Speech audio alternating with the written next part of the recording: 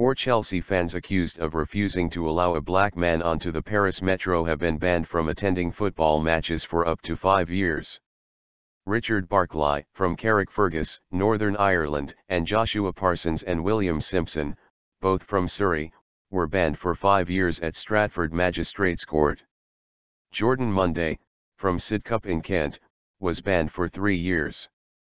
They were told they could not attend games at home or abroad.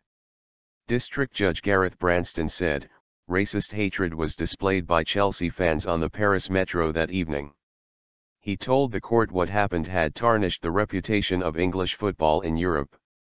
Violence flared when Chelsea fans were in the French capital to watch the West London club's Champions League match against Paris St-Germain on February 17. Afterwards, video surfaced showing Frenchman Souleymane Sylla pushed off the train amid chants of "We're racist and that's the way we like it." The French commuter previously said the whole episode was humiliating. In a statement read out in court, Mr. Sylla said he was violently forced off the train as Chelsea fans jeered at him. He said, "I again approached the carriage, explaining to this person I wanted to get back on the train. He didn't seem to understand what I said to him, and other supporters behind him were shouting and singing in English. As I don't speak English, I didn't understand what they said." Another person made a sign indicating to the color of the skin on his face, he said. Barklie, 50, of Victoria Street in Carrickfergus, a director with the World Human Rights Forum, had admitted twice pushing Mr. Sylla, but blamed the Parisian for using aggression and shouting. The judge, however, said Barklie, a former policeman, proved to be a menace and had demonstrated aggressive, disorderly conduct.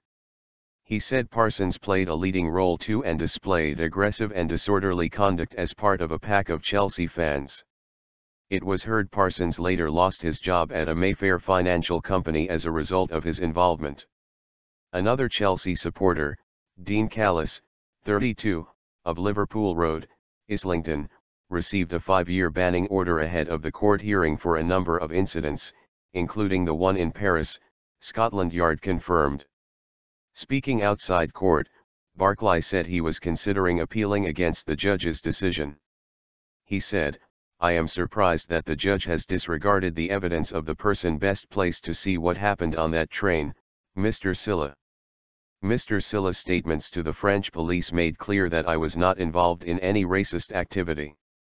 The Met Police said there were 224 people in their area who were subject to football banning orders preventing them from attending any designated football matches in the UK or abroad.